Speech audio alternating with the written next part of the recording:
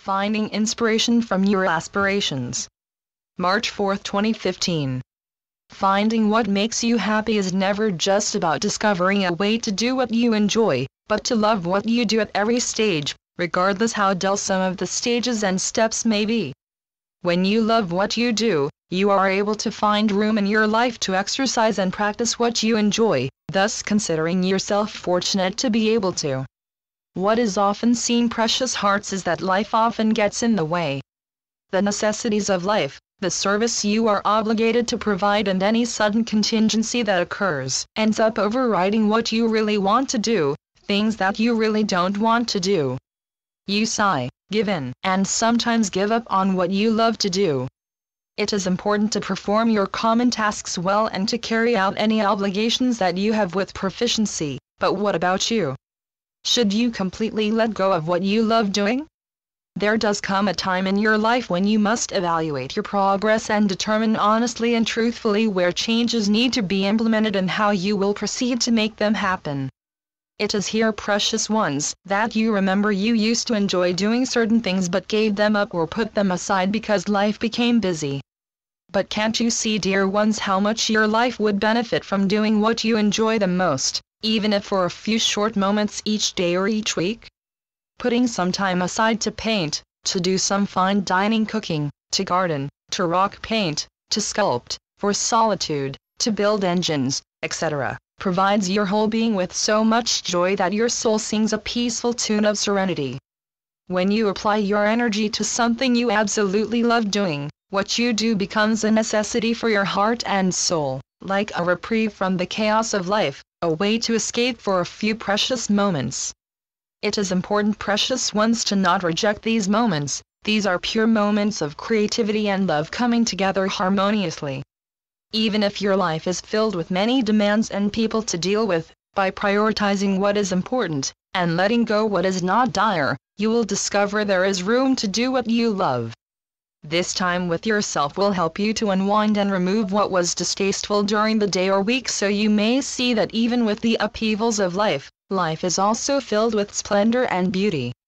Anytime you allow yourself to become immersed with what you are doing, your inner person is greatly affected. The mind is not desiring, it is not scheming or planning anything other than working together with the heart that is profoundly connected with your soul to bring forth something of beauty that is creative, imaginative, and empowering. When you are doing something you love to do, you don't need another person's approval because you are following the directions of your heart, which is always filled with God's loving presence. Sometimes what you love to do requires a little time and practice to make right. Just don't be too harsh with yourself on what you are creating. Remember, all things come in time. Make room for sudden changes and for life's little necessities. Continue taking steps working on what you love to do, while fulfilling your practical, day-to-day living. You will find yourself looking forward for your mundane work to be done because you are earnestly looking forward to spending some quality time with yourself doing what you love the most. It is not selfish, precious ones, when you immerse yourself while cooking, gardening, writing, or anything else that you are doing with love, because while you are creating, you are giving your inner self the love and attention that is needed, and healing yourself from the strains and turmoil your day can often provide. You are encouraged to find some time to spend with yourself, doing what you love.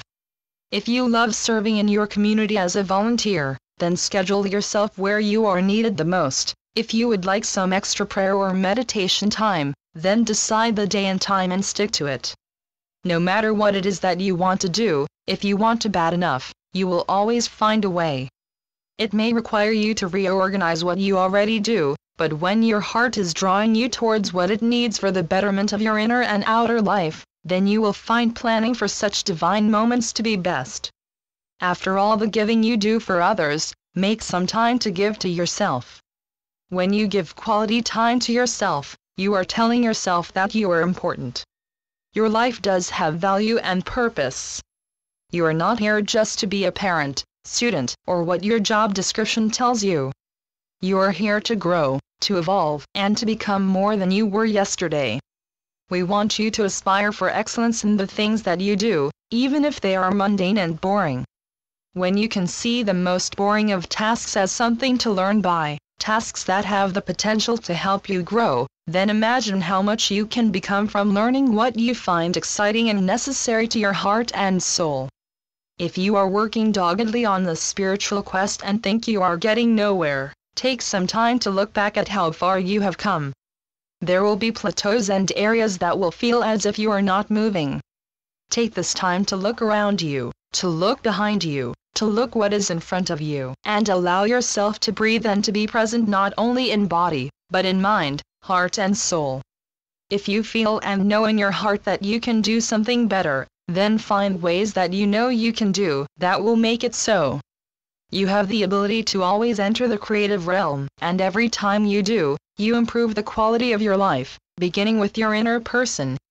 Precious ones, love is in you not only to give to others, but to give to yourself, and one of the best ways to share love with yourself is by spending time doing the things you love the most. These become necessities, important in anchoring peace and calm to your mind that filters everywhere you are.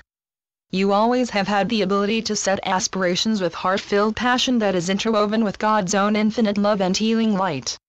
In the midst of your aspirations of doing what you love, you will find inspiration that will empower you onward in presence of the here and now with pure love in every step and breath. Further develop your aspirations so you can empower and inspire yourself doing the things you love most. And when you do, you are demonstrating great love and respect for your whole self, and this precious ones is bliss for your beautiful soul. And so it is. I am Lady Leto, through Julie Miller. SpiritualNetworks.com